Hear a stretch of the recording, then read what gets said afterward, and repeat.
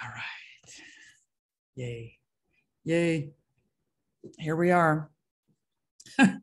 As my Scorpio friend likes to say, here we are about anything. We are in the February calls 2022 of the GSEM program. And what we have been working on since December is activating the physical doors to receive more and more these particles. They're like particles coming at us from deep in the cosmos, from up from the earth, that are they're like a food for the energy bodies and the memories and reactivations of like activations of our next quantum leap in evolution. In a nutshell, really, it comes down to, like it's kind of like we could say we could put re in front of it because it's about kind of regaining what we lost. It's about re-becoming 5D based beings that function from a crystalline base and not a carbon based. And to anyone that's ever had fun studying the deep history of life on Earth and through the universe, our 3D state is not normal. It was brought on by a fall from grace, that's been mythologized as, the fall from Eden and stuff like that, and eating the apple and the good and the bad and blah, blah, blah. But certain things transpired through our history here on Earth, not all because of us as a humanoid race that got overly identified with form. That's a part of it. But there was also other influences that kind of messed around to bring down the frequency. So you bring down our 5D frequency into 3D and we become much more physical beings. Much more physical equals much less energetic and intuitive and able to function from a subtle energy system, which also means 3D wise that we're kind of like trapped in matter. Like we get trapped in the third dimension is about the mental field, and the lower mental field, differentiation being higher mental is intuitive in 5D. The lower mental field functions through duality and things like causes and effect and here and there and then and now and later. And so it kind of like, it traps us on a linear perception of reality, a linear intellectual perception of reality, which makes it very hard for us to, first of all, travel through time and space, to connect to other life forms that are not human or not even embodied or incarnated. And also that makes it a lot harder for us to really connect to the light that we are, that's like literally pulsating within the core of every single one of our cells and within every single chakra and within the entire field of light and energy that we are, which are called the photoluminescent cells. So our whole goal in this, like December, January, February, March, like next month, I'll be kind of closing that off, and then we'll work with kind of like fine tuning our chakras in April and so on. But this 4-month block for me is about introducing you to the physical gateways, the physical doors. One second.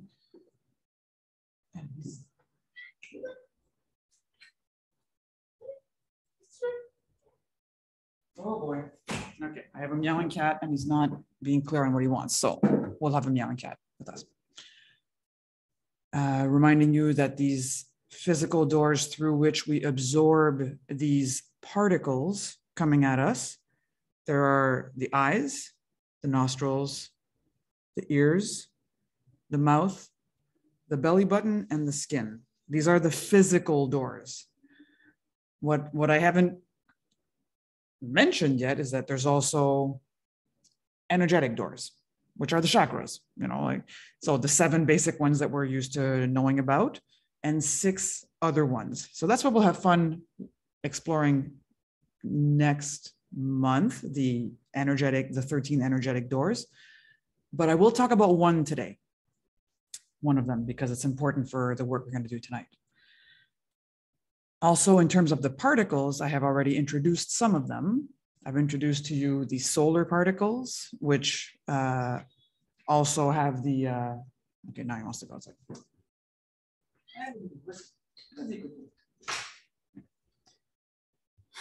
Sorry. Hyper energy in the house. I introduced you to some of these particles already, the solar particles, which also work with like deeper gamma ray, deeper universe. It's not just the sun, but these particles merge with the solar ones, which are the ones we receive the most clearly. We can kind of feel it. So the solar particles, the pranic particles. So there's some coming from the universe, but they're also part of us. We all generate them. Every single life form generates them. Our breath generates them. They're in our food. They're in everything. So the pranic ones that the yogis have been working with forever. And then last month, we looked at the crystalline particles, the celestial and the terrestrial crystalline particles. So these super important for a big part of the work happening here right now, remembering that the celestial ones are what is causing this huge plexus purge going on right now, where the more they come into you, the more you can't even hold for a couple of seconds whatever crap you've been carrying, traumas, fears, beliefs, karmic stuff. Whatever needs to go, whatever is stuck in your plexus is screaming louder than ever to be released. As soon as you start having these kind of thoughts that generate some of that, it's like, bah! It's like it just wants to scream at you. And it can feel like it's like, why is this happening? But it's like, it's happening so you see it. It's happening so you kind of like, look at what I'm carrying and holding. And do I really want to be carrying and holding this? Because this is affecting all of your body. It's affecting your immune system. It's affecting your mind. It's affecting your ability to connect to your soul. So the celestial ones create that plexus purging effect. And the terrestrial ones are heritage from the Atlantis civilization. And that one's really about like activating and waking up our third eye more and more, and like all the glandular system that's involved with it. So tonight, I'm only going to talk about one more particle, and next month we'll talk about the last 2 ones. And I'll just give me a chance to unfold why. But just so you know, tonight we're going to talk about the adamantine particles, a word that's much easier for me to say in French. Adamantine particles, ADAMANTINE. And these particles are the heritage that the Lemurians left us. They come from deep, deep, deep, like they are literally they're like the primary divine undulation of all life. When the earth was first formed, that these adamantine particles are what infuse into the heart of the earth. And when every single one of us is conceived, that's what infuses into the human heart. So I don't know if you remember a little bit, I was talking earlier about in the first call we did like this, where we at the cellular level, there's a physical cell and there's the spirit and the soul energy that come in and together that forms the life that we are. That forms the Trinity, of which we are an example, which is a Trinity that, it's like the Holy Trinity. It exists way beyond us. So that's a really cool particle we're going to work with tonight. And what it affects directly is the heart chakra and the thymus gland. So most of us, we've been working together for a while. So none of you are going to be in a position where you have a completely atrophied, like completely degenerated thymus gland, which is the case for a lot of people. Okay, like not a lot of people have a fully functional thymus gland. It has been reduced to only generating lymphocytes and stuff for the immune system, but it is way more than that. It's just, for most people, it's kind of atrophied. And I'll talk a little bit about that, of why that is. So tonight we're talking and we'll be connecting to the adamantine particles, which are a very deep heritage that we received from the Lemurian civilization, which was a very heart-based civilization. It's like the Atlanteans were more head-based, as in like high intellect with intuition and like very spirit kind of understanding. And the Lemurians were a very, very heart-based form of intuition. They were so connected to everything, and they were only 5D. They never experienced falling to the 3D level. Like part of Atlantis did. Like the big fall that we're still trying to like get out of happened in Atlantis. The Lemurians, it was like something else happened, but they never stopped being 5D. So they're still very, very much alive. They mostly live within the intra-earth, intra-terra it's called, as a consciousness field, which is easy to access and speak with if your consciousness is functioning from 5D. So anyways, they're very much alive, and they don't come from here. They've been evolving for millions of years, and they come from way deeper in the cosmos. And little parentheses, just our Earth, that's called Terra, the being Gaia, that's at the heart of our Earth, her sister is Lemuria. Not as in that population, but as in a planet in another like galaxy system.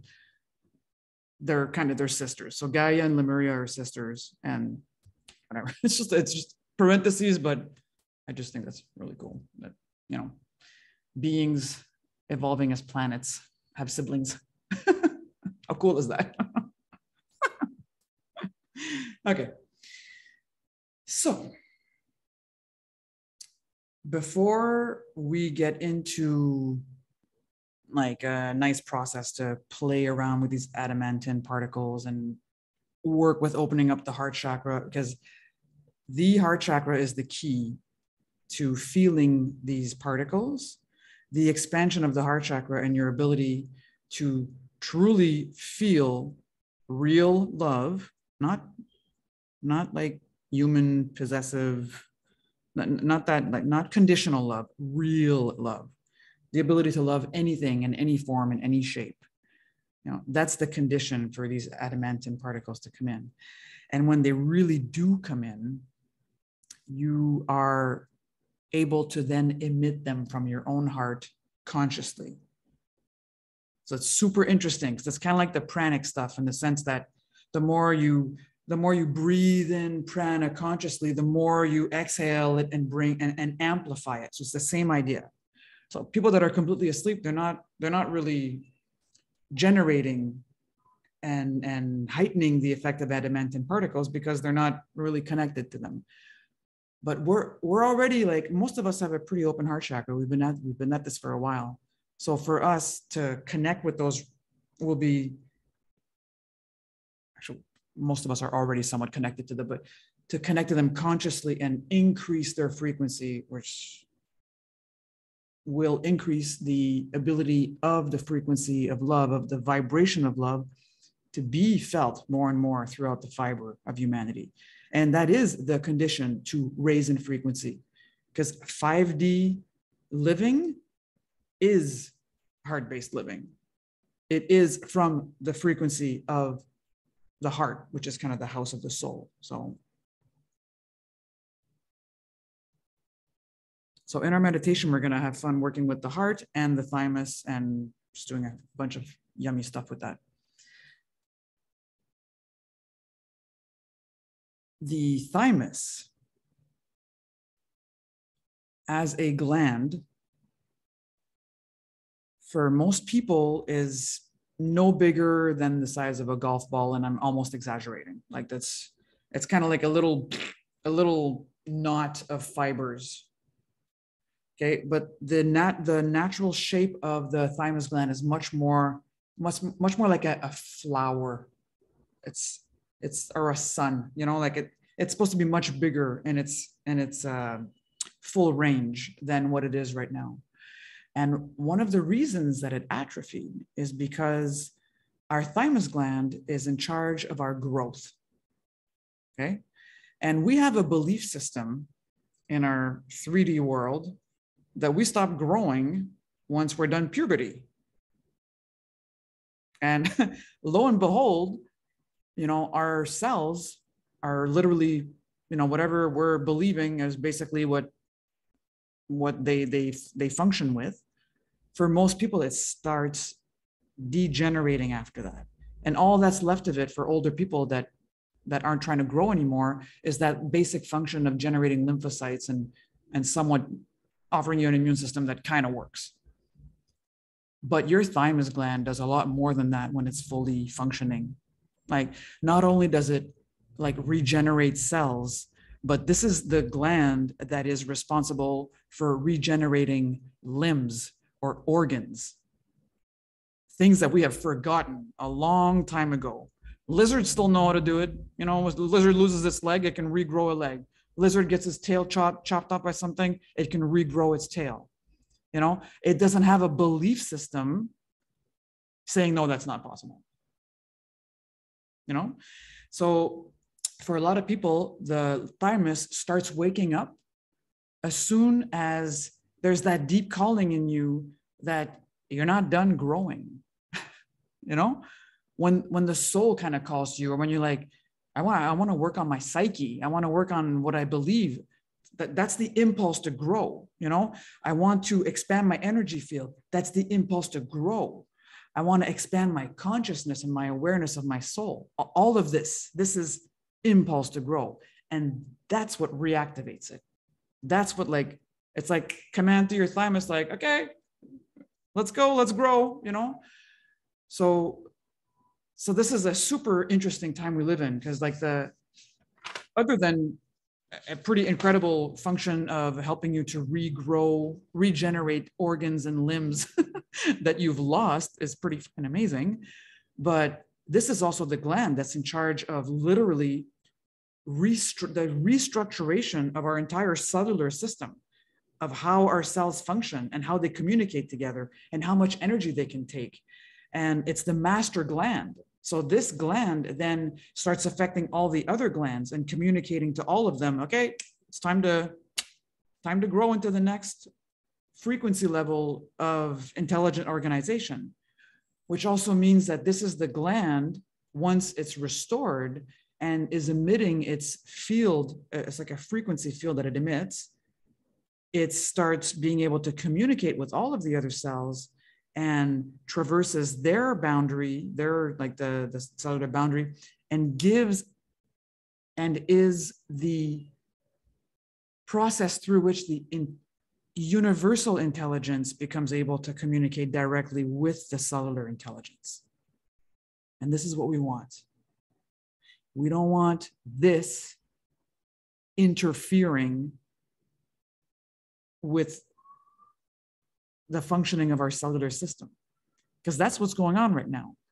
Our beliefs have a huge impact on what our cells can do. If you're like, oh no, that's not possible, your cells are like, all right. All right. We like to act like that's not true, because then that means we have way too much responsibility, not only in the world we create, but in the state of our bodies and our minds. But it doesn't mean it's not true. Even if we're like, yeah. Okay, so I can't wait to do this. I'm super excited. I want to come back for a little parentheses on the crystalline cells. That whole thing we were doing last month with the plexus purge specifically, so the celestial one specifically.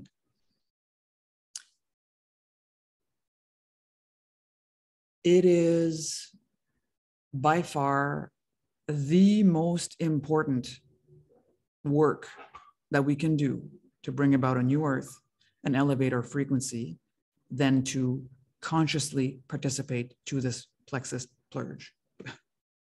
Purge. No, please don't plurge. Please don't go shopping for more negative emotions.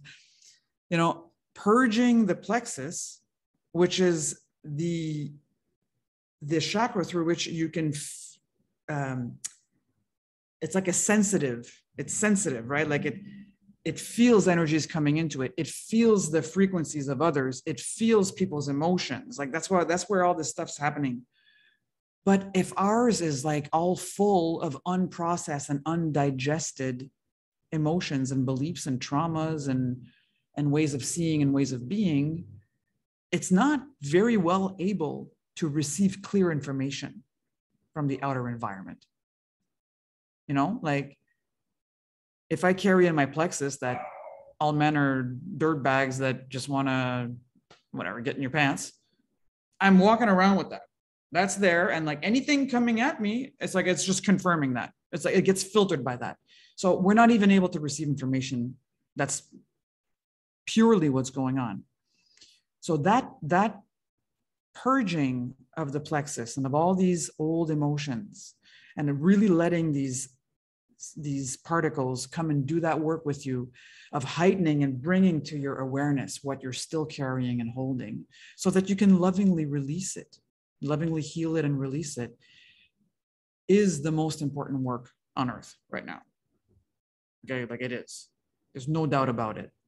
And we have a perfect context for that, you know, because it's like there is so much stuff going on and so much of everyone's emotions about this and that and control and rah, rah, rah, rah, rah, that it's pretty easy for you to feel a whole bunch of stuff in your plexus.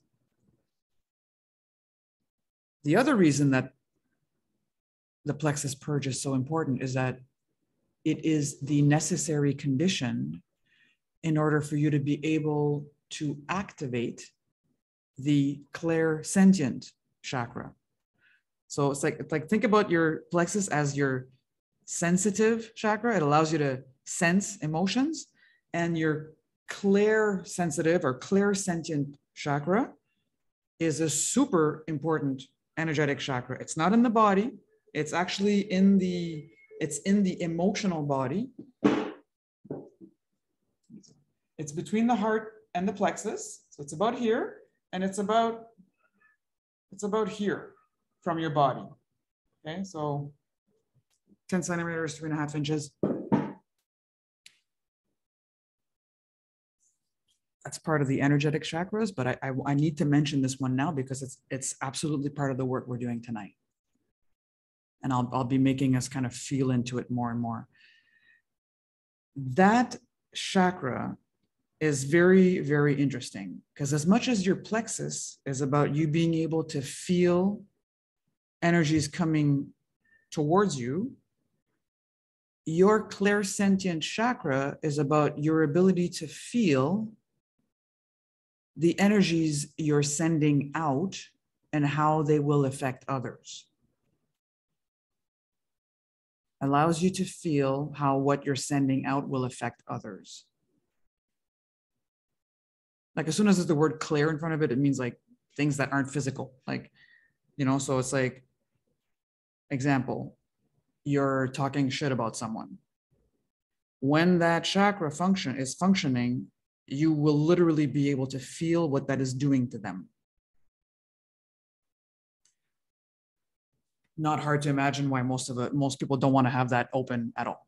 You know? It's like, right? That person doesn't need to be in your field of vision. You know, like that's the 3D world. Like you're a piece of shit, and the person's like, okay, so you see the effect of what you did, you know, like with this level of chakra waking up, you start being able to, it's like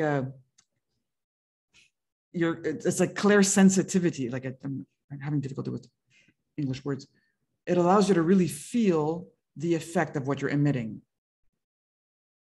on them, on their thoughts, on their surroundings, and how they will be affecting their surroundings based on how these thoughts you're emitting are affecting them.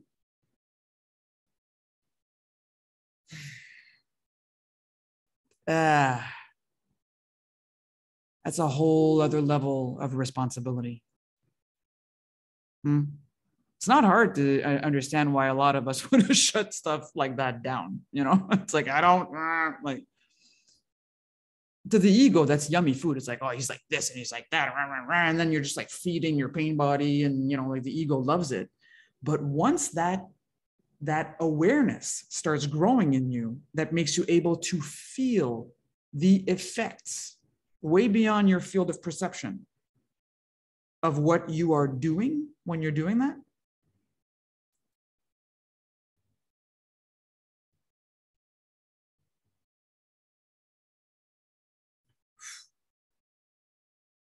Yeah.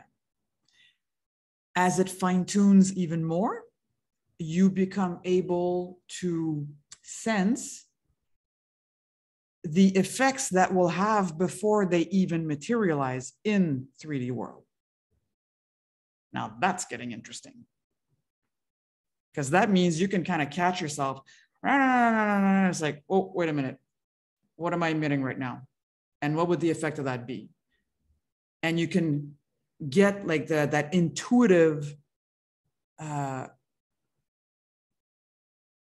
you can sense intuitively what that will generate as a reality. And then you can choose to go, you know what? No, I don't, that's not what I want to generate. That's not what I'm seeking to manifest. Let me rephrase that. Let me, you know, null and void what I just said and kind of like recalibrate myself to a higher level. A really interesting example of that is kind of like learning to switch your negative talk to positive talk. You know, like instead of like whatever, like it's like NLP style stuff. It's like, oh, I don't have this. I am on my way to getting that.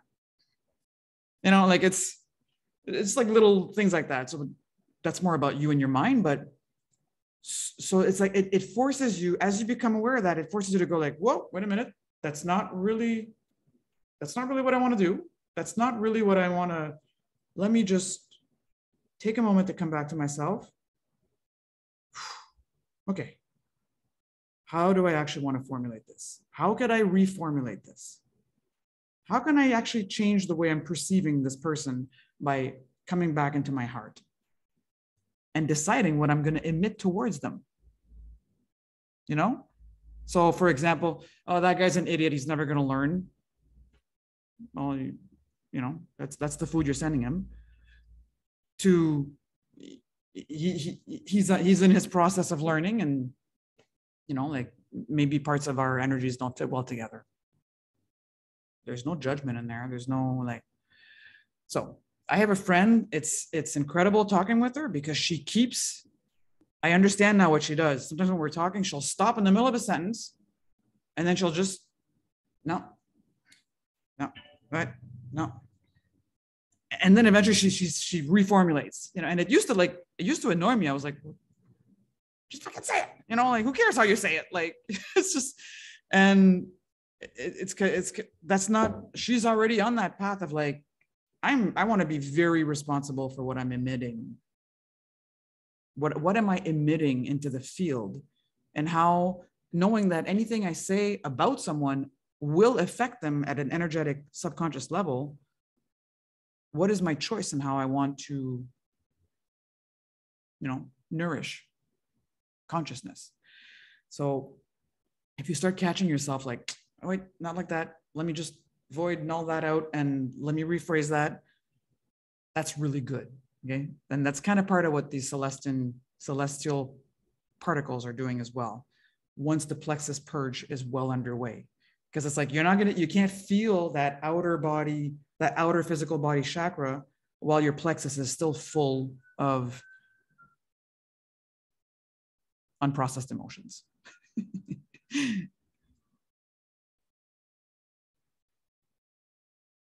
Yeah, so that's what I wanted to mention about this special.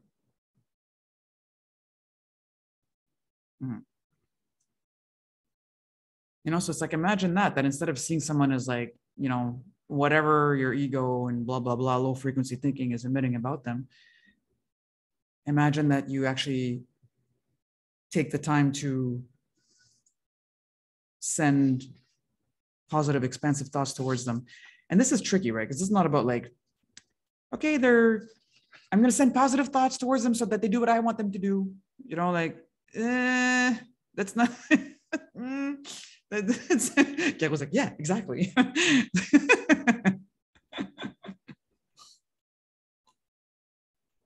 Yeah. Oh, this is so exciting. Yeah. I'm trying to cover what I want to say.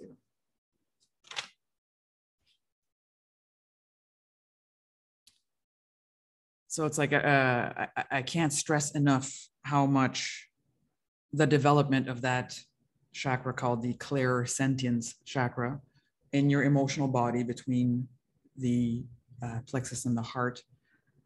This chakra is part of the gateways to go from 3D to 4D.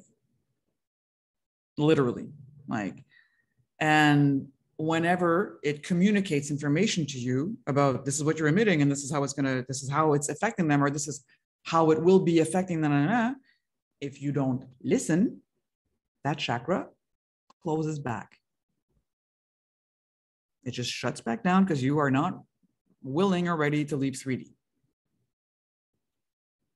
Okay, like, so it really has an opening closing function that's 100% related to, will you, you know, it's not a dictator, but it's like, will you listen to this information? You know, if you want to learn to be a being that's heart chakra centered and that is on its journey into, you know, transmuting all this 3D kind of low frequency stuff so that we can ascend into a higher vibration and higher frequency of living, but you're not willing to receive and listen to messages when you receive them from these subtle energies will just shut down. You go like, all right, guess not right now.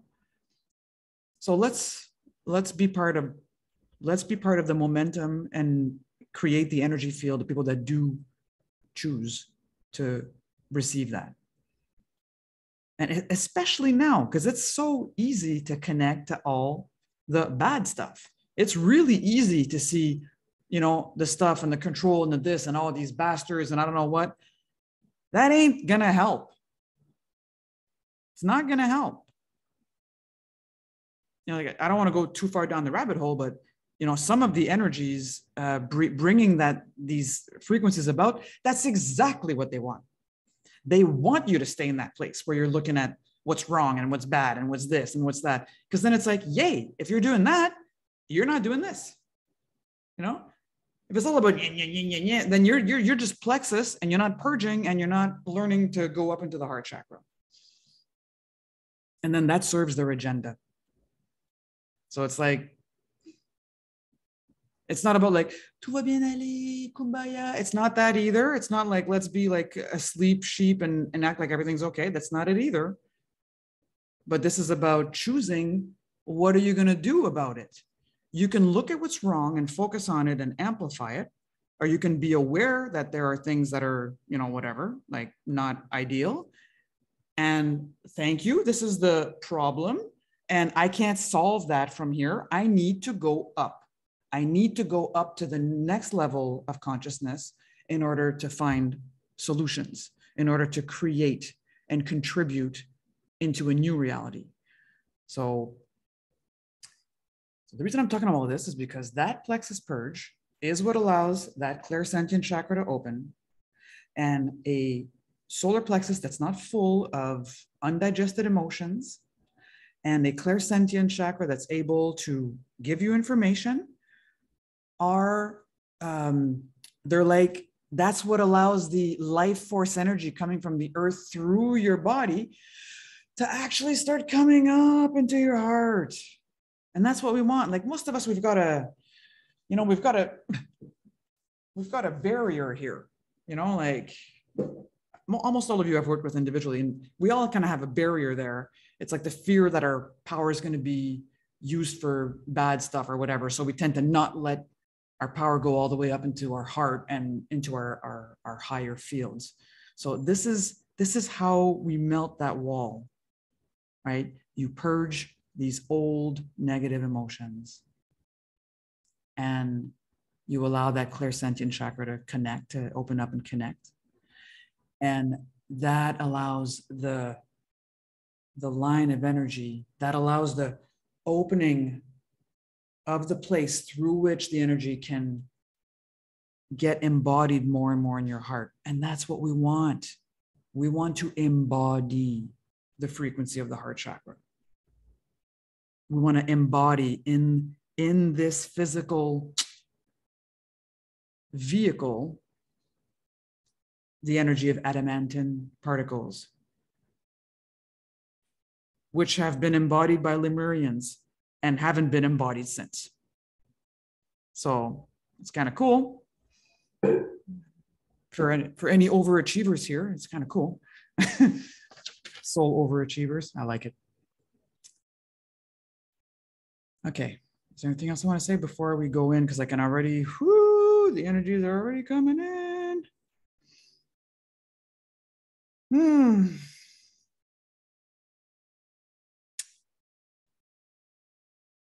Yeah, one last thing I want to say about our heart chakra as it is now, the state of the collective heart chakra. One of the reasons it vibrates at a lower frequency than, like, it can vibrate so much higher, is because, our 3D sciences, have created this view of life in which we are an accident. We're like this fluke thing that happened in an accidental universe. And when we die, we become compost, and there's no reason, there's no creator, there's no higher purpose, there's no, as Dawkins would say, consciousness is an epiphenomena of matter. So all of a sudden, even consciousness has been subjugated to only being what happens when matter complexifies enough that something could emerge, such as consciousness. And it's like this whole thing has made it very hard for us to believe and know and feel and communicate with other life forms,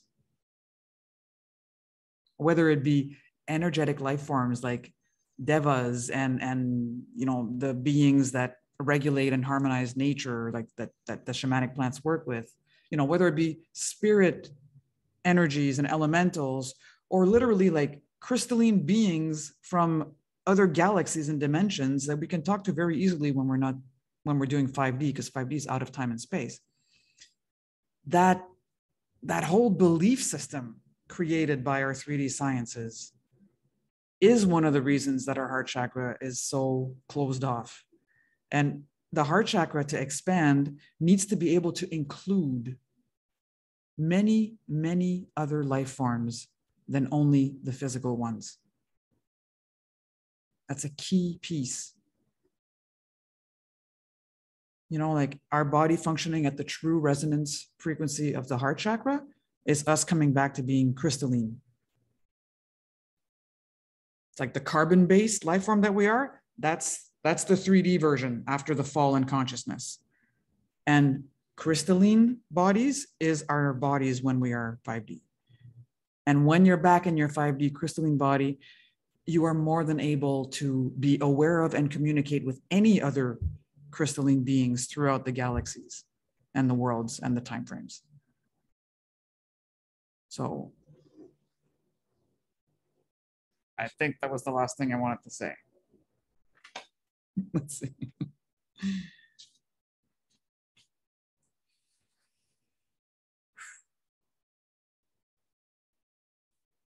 Yes.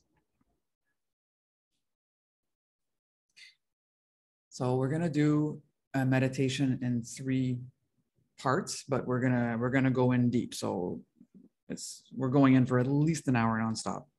You can lay down if you want, if you're not too worried of falling asleep.